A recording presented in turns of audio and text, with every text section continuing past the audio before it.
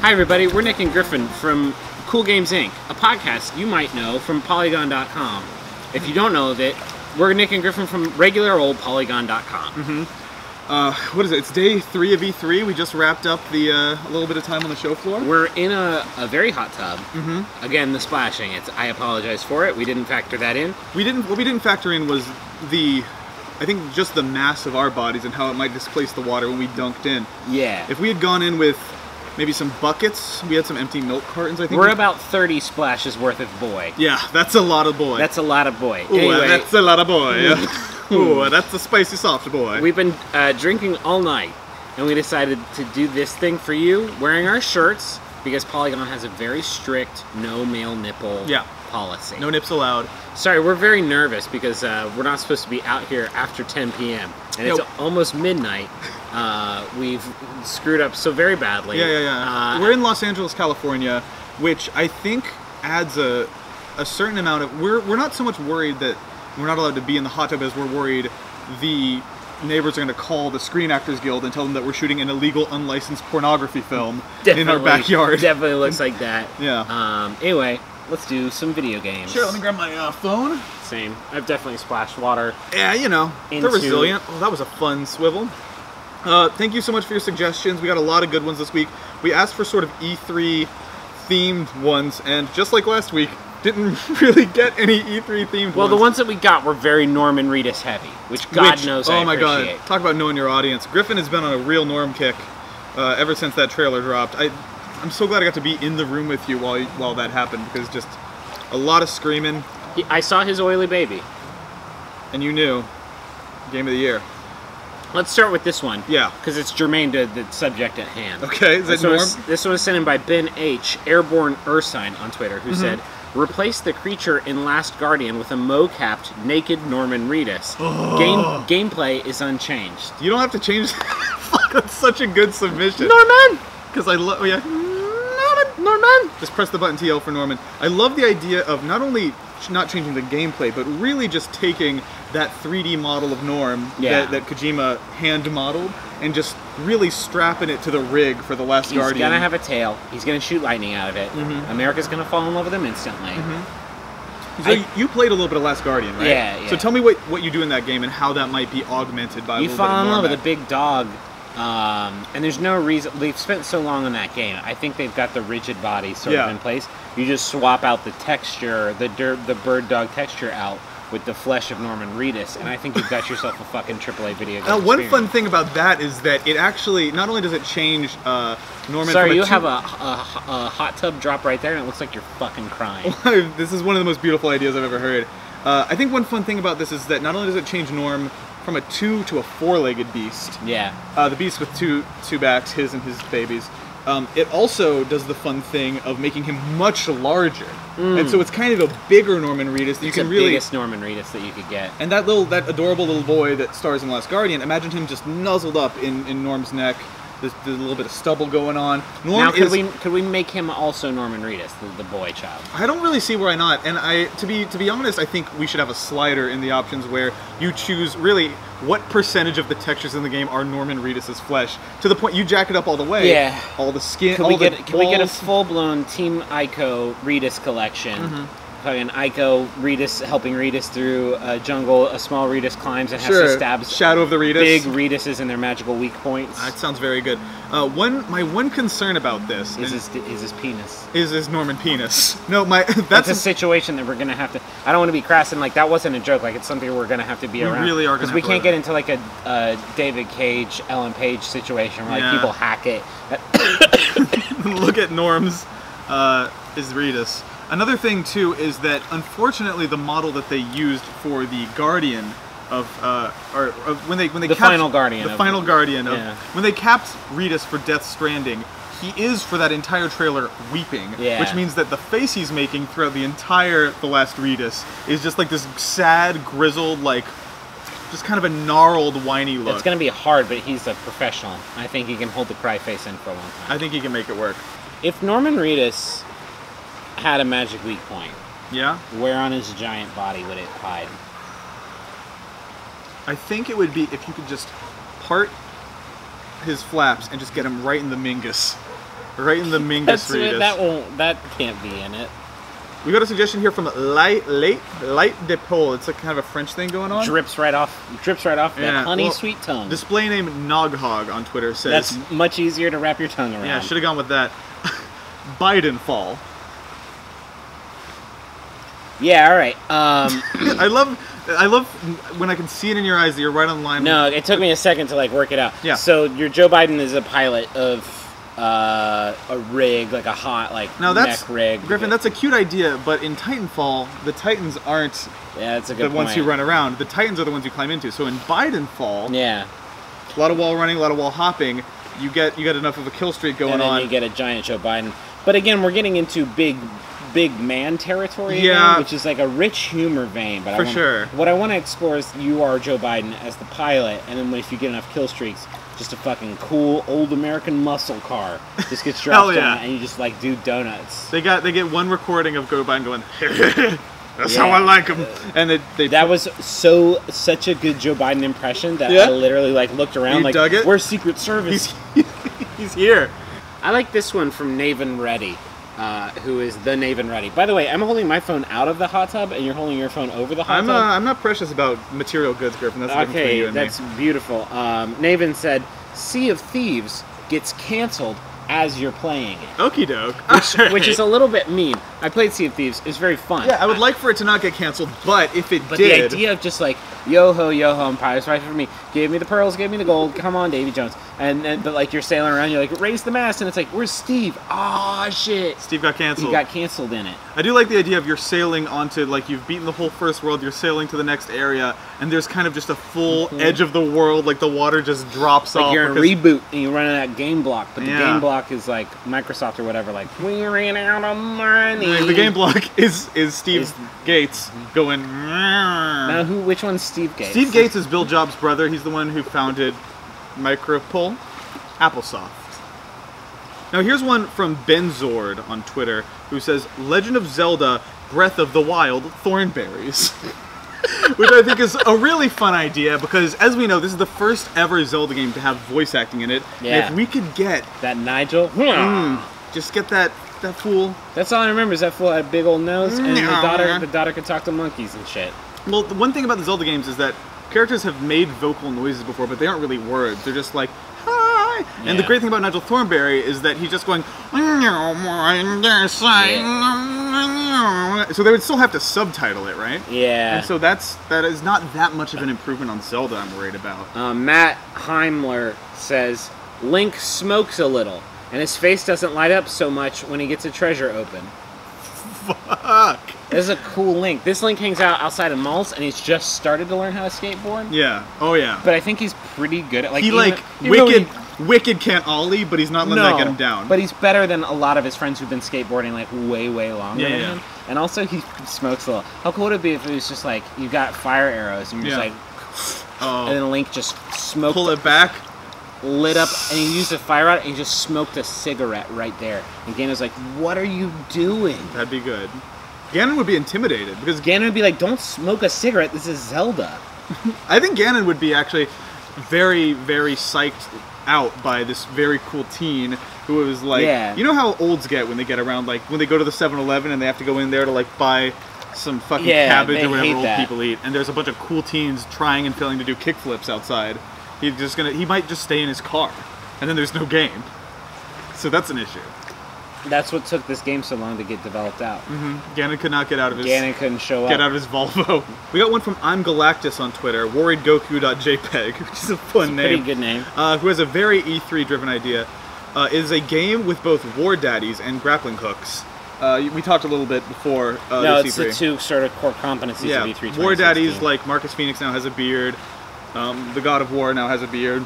Link probably gets a beard if you just let that game idle. If you just like let it run for long. But the best part of this to me is worriedgoku.jpg's pitch for the title, and it's kind of one of those 2020 hindsight no-brainer things. He calls it Grapple Daddies.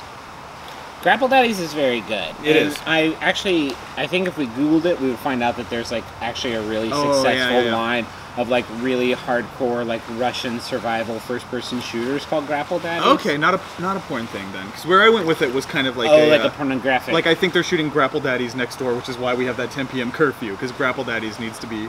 Yeah, no, the curfew is for our benefit because there's noises. There's sounds that you can't unhear when Grapple Daddies is speeding. Do you know Detroit Become Human? I'm aware, yeah. How about this one from Kyle Backstrom who says, Dorito Become Human? Which sounds like an incantation that the loneliest wizard would ever cast. He does. Do you remember those 3D Doritos that were essentially, they looked like they were 3D printed? Kidding me? Yeah.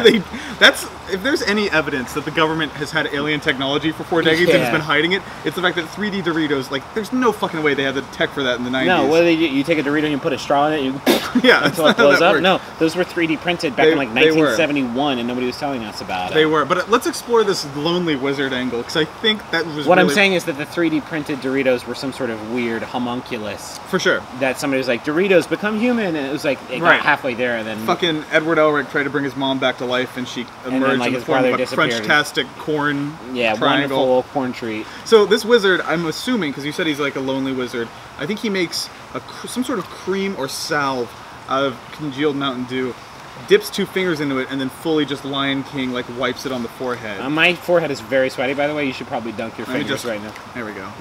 Just to cleanse the palate. Clean now. Does that do anything for you, or...? I'm so distracted by the sweat you just wiped off my forehead. Like, I know we're podcast hosts shit, but I didn't know we were that close. Sure. Are you distracted by what it feels like to have a head that doesn't have sweat on it? Or is it... Kind of. Yeah? That's just a new feeling? This whole E3 has been, by the way, brought to you by Tara Long's makeup pouch. She's been keeping me looking nice, fresh, and clean every day. She's been giving us a little forehead dust when we need it. I come at you natural, because I think it's important that you know that Po Buddy's Nerfic. Sure, Po Buddy's Nerfic, but you say that, and I know you like to claim that you raw dog it every single shoot, but we do have a little bit of footy of you sitting on that back patio with Tara giving you a quick dab down of the white stuff, and I don't mean cocaine. I mean... whatever makeup is made out of. It might be cocaine. I have no idea. That explains why it's so expensive, right? That's kind of what I'm talking about. I literally haven't understood anything we've talked about for a bit. If my girlfriend told me that concealer, is that a makeup? Yeah. If she was like, oh, that's $70, I'd have to accept that as true. If she said it was, oh, that's 70 cents, I'd be like, yeah, sure. I have no context. It's just tan cream. It is. I got a really, really good one here. It's from Crude Buster, Mice Nerd on Twitter. Okie doke. Who says, and this one might be real, a Death Stranding prequel where you play as a whale trying to steal Norman Reedus' baby. You can use own MP3s for OST. So I didn't read the second part. It seems a little bit excessive that you had a really great idea and you're like, by the way, custom soundtrack technology. Right. A little desperate to put that bullet point on the back of the box. But let's talk about the first half because it's very good. We don't know what Death Stranding's about. Right, we don't know how it plays. What we do know is that it could be about whales trying to take Norman Reedus' baby back into the ocean to live with them for a while. And Norman Reedus kills all the whales with probably guns. Inevitably, yeah. Well, I mean, here's the thing. Games can be broken down, I think, into nouns and verbs, right? So the nouns in Death Stranding that we know of, Norman, whales, umbilical cords. We don't really know the verb. I guess the verb is weeping over a fetus. Yeah. So I think within those constraints we can make some assumptions about the whales trying to take this baby from Norma. So Death Stranding, it could be Norman Reedus, sort of a Cool Spot vibe. Sure, yeah. Where he's like running along a beach and he's like collecting soda caps that he throws at the whales to kill them to get his child back. I read an interview with Kojima. I know, I'm literally saying out loud everything that Kojima said. It's word for word. But he said, there's some book from a famous Japanese author he read in high school that he can't stop thinking about, where he was talking about how this is such a Kojima thing to say, the first tools mankind developed were sticks and spears to keep their enemies at bay, and ropes to tie things together. And he says every other video game is about sticks and keeping your enemies at bay with swords and guns and shit.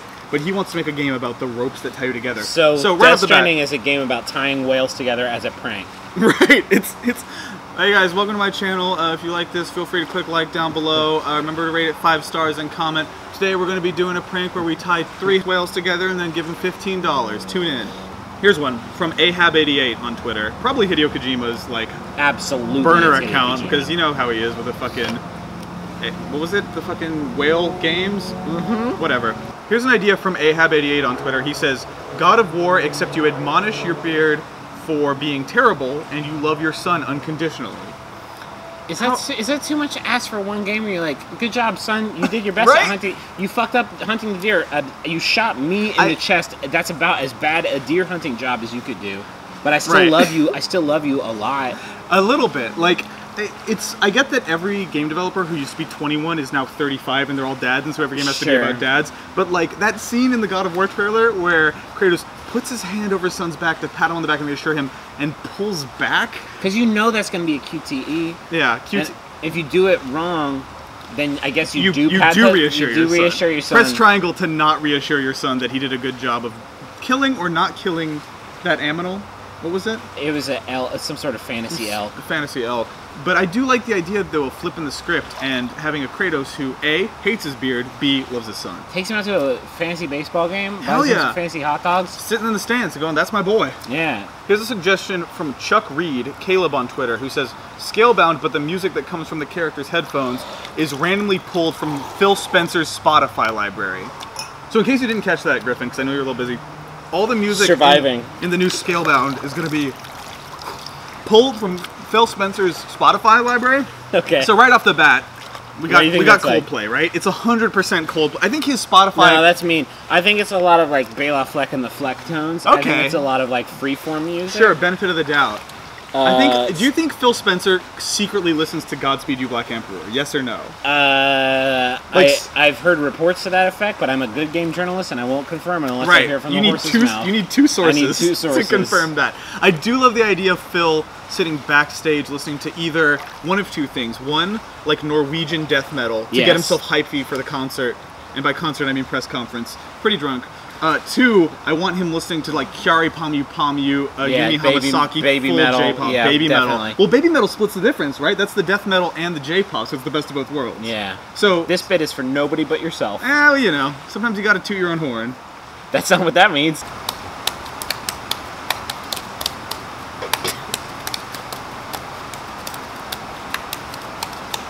This is so stupid.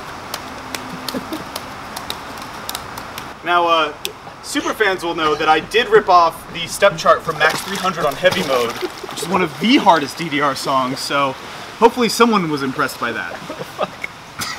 Our special guest on this week's CoolGames Inc. is executive producer of video at Polygon.com, Tara Long. Tara, how's it going? I'm good. I do notice that you have a small glass of wine and a big bottle of gin in your hands. Can we talk about that? This is actually Taka vodka. Oh, okay. DJ Taka. It's good if you drop one in the hot tub. It's good. You got it. It's called a whatever the opposite of a sake bomb is. You just drop a bottle, a frozen full it's bottle. It's called a hot tub mistake. Is this a plastic bottle or a glass bottle? It's plastic, which is economical. Okay. True. And it's I'm breaking the seal right now, so nice. it's as fresh as can be. I'll tell you, we did break the seal on this earlier, but I promise nothing's been consumed. So tonight's about to get bad. Yep. I'm worried that my V-neck is plunging a little too deep. I'm worried about my décolletage. In fact, I don't actually think this is a V-neck shirt. I just think became one. The water made it one. Because you've been living in a washing machine for the past 75 minutes. All right, this one was sent in by Cat Whom Love Tennis, Josh Grimmer on Twitter, who says, Waluigi amiibo, but life size, and, well, it's actually a body pillow. All right, that's pretty good. Now, not to totally take this dude's awesome suggestion, and it is good, and I don't want to throw it away, but Cat Whom Love Tennis? Yeah. That's not a bad CoolGames Inc. submission right there. Like, his username could double as a game idea. Can we circle back to that and get back to the rich possibility of pillows that you snuggle with, but also you put them up against your Wii U pad, and all of a sudden your Smash Brothers data gets saved? Dog, if I get a Waluigi body pillow, the first thing I'm doing is putting it up against my Wii U pad. No doubt about that. The fun thing about body pillows, and that's a sentence I know I say this all the time, but the fun thing about body pillows is that on the front you've got like a kind of maybe lithe, like kind of posing Waluigi. Yeah. But the thing is, body pillows have two sides, Griffin. What's and when on the other you flip side it over, and this is going to be a little lewd, so bear with me. And if you don't like the idea, I want you to be honest with me and tell me. But I am picturing a Waluigi face down, and he's got those little, his overalls have kind of a little compartment in the back, you know what I mean? No. So that you can kind of, and it's latched down, and you just see just the faintest hint of that butt crack. And is his butt crack shaped like a W? I think that's up to us. It doesn't have to be. Physiologically, how would that work out? Nothing about, does his mustache make sense? If your butt crack is shaped like a W, that means you have 5 butt cheeks.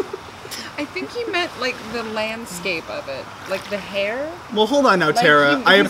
Tara, hold on. Tara, I appreciate you defending my idea, but let's talk more about Waluigi with 5 butt cheeks, because I do think that's a rich vein, isn't it? Don't use the word vein in this discussion. Oh, Waluigi. He's got veins. I have a game idea because everybody else has failed us, and thank you for your submissions, but you failed us. But you know how I want to improve Zelda? Yeah. You know how in Twilight Princess was the first one that introduced you could have 2 hook shots? Right. What about you could have 8 hook shots? You're talking about some sort of Octolink who can use both his arms, both his legs, and we need to find 4 more body parts that could conceivably control the hook shot. We'll find them. Just get on DeviantArt. You'll find Link's body parts on there somewhere. Oh, they got a good topographical map of the way that boy works. So, hook shot, hook shot, hook shot, hook shot, hook shot, hook shot. His eyebrows? Yeah, sure. You can. That's a muscle. Okay. And then where do the last 2 go? Don't look at me. Stop. That is the most horrifying thing. Oh, I love Griffin because he's kind of being like a Boo from the Super Mario series. He's very shy when you look at him. And like, and he just turns like away. Staunch disapproval from this. His dick. And his dick is definitely one of them. But I what's was the 8th? thinking the balls. What's the mysterious? What is the 8th Cylon? Like what's his second dick? Okay, his second dick. His 5 butt cheeks. What Nintendo characters can't have 5 butt cheeks? That's the real question I want. Cannot? I think even Princess let's drill a little deeper. What Nintendo characters wouldn't be improved by an addition of 3 extra butt cheeks for a grand total of 5 butt cheeks? For some reason in this entire conversation, I know you've been saying butt cheeks, but in my head, I thought we were talking about butt cracks. Okay, I can see why you thought that, because the Waluigi... You're talking about it like some sort of fleshy radiator back there.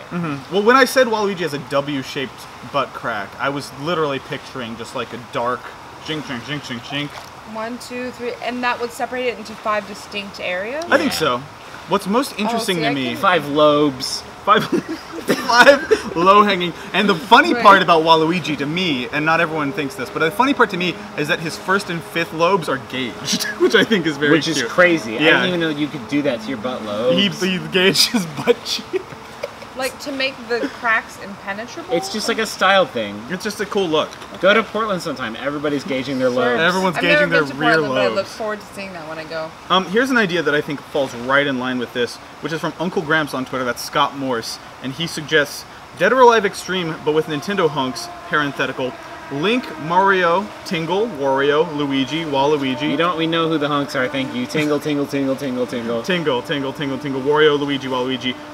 Link, Mario, Toad, and fully nude Toad. So 2 Toads. One is a bit more modest. I do like that because it's kind of like, you know how sometimes they've got like Summer Isabelle amiibo and then like Fall Isabelle amiibo? Sure. We already have a Toad. We don't have a fully nude Toad amiibo yet. There's a fully nude Toad, meaning he has to take that fucking hat off because I don't want to see what's going on under there. I think it's, I think he's like a potato up there. Sure. Just like eyes, but not like eyeball eyes. Not like eyeball eyes, but like just potato little, eyes. For lack of a better word, urethras. Nodules. All over his bald Toad head. I was going to say, you think he's bald? I feel like there's like some weird patch of Oh, hair. What if he's got a beautiful fucking sexy head of hair up there? Combed like back. He pulls it off and it's just like long, it's like those Herbal Essences commercials. I think we're dancing around the real question that all of us want to ask, which is what if Toad is secretly hot under there? He rips that off and all of a sudden you're like, whoa, hello, Hunkadelic. I can see that because he also seems like the most modest, and humble. If you finish 100% on Captain Toad Treasure Tracker, you get all the green stars. He takes his hat off, and he's wearing a bikini on his head. Thank you for joining us for the first inaugural E3 2016. We're going to come back and do this year over and over again. 2016, 2017 because edition. the thing we're not addressing is that all of us have died in this hot tub tonight. This is 300 degrees. And just all of my blood has left my brain at this point. Yeah. Anyway, thanks for joining us for Cool Games Inc. Yep. If we have a podcast called Cool Games Inc, you can find it on iTunes and SoundCloud. Right. If Fox Media doesn't completely shut down this whole operation by then, yeah. we will be back next week. Or Nintendo. They're very litigious, and we did talk a lot about their characters' butt cheek properties. We did, and that is against the law. Thank you so much for watching Cool Games Inc. We'll be back next week with an episode. Don't call it that. This hasn't been the core Cool Games Inc. experience. No, if this is your first episode, holy shit, I'm so sorry. We were already in the hot tub, and we were like, let's get paid to be in here. Our dollars per minute went way up when we turned that camera on. I'm Nick Robinson. This is Griffin McElroy. Thank you so much to our special guest, Tara Long, who basically sat there and drank wine and gin the whole time. But in a way, I feel like you contributed spiritually to the whole. You painted a picture of what Waluigi's butt cheeks look like in a way that is haunting, but also beautiful, but also very profitable, and that's exactly what we go for. That's what we need. I think that's all I wanted from this year's E3. So, was Waluigi butt cheek? Yeah, just to contribute to something. You got to set reasonable goals. Is the thing I've learned about E3, because like we might get a Waluigi amiibo, but like I actually stuck in the Nintendo booth. Took a coin, I took a silver dollar, I scraped away his butt. No cheeks underneath there, it's just plastic, so that was a bummer. You are truly brave. I'm committed to the cause. I've been Nick Robinson. Tara. I'm Griffin McElroy. No problem fun. Live every day like it's the last day of E3. Oh, and all the different water went in me.